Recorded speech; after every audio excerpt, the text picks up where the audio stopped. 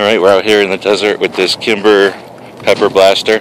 Our good friends at Tucson Guns, which is behind that Pepsi truck, said that we could try one out.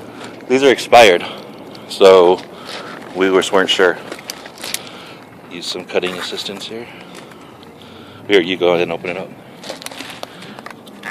So this one's expired by about 6 months, and we just didn't know if they still work after 6 months.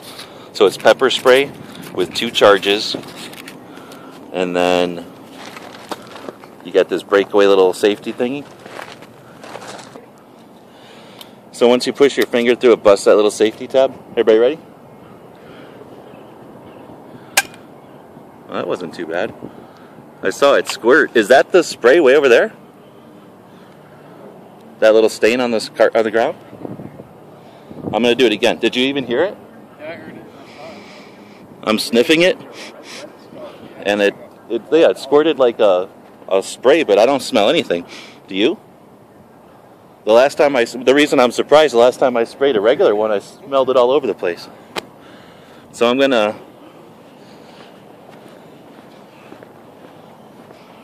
try hitting that wall.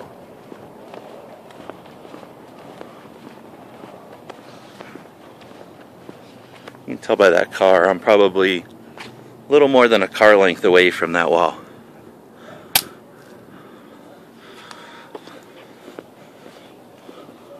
That was awesome. I never really respected these things till now, but that's the spray at about a car distance. And I don't smell anything. I'm smelling the thing. Here, smell it. Oh, here, hold up to your nose. Yeah, and he's holding it right to his nose. He doesn't smell anything. Or maybe it's expired and it doesn't work anymore. I don't smell anything on the wall either, do you?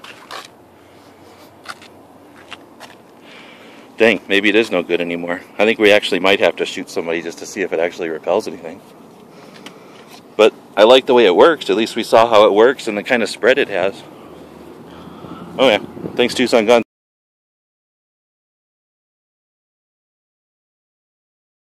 The guys and gals of GunWebsites.com encourage you to take a CCW class every year, practice at least once a month, and carry every day. Thanks for watching GunWebsites.com.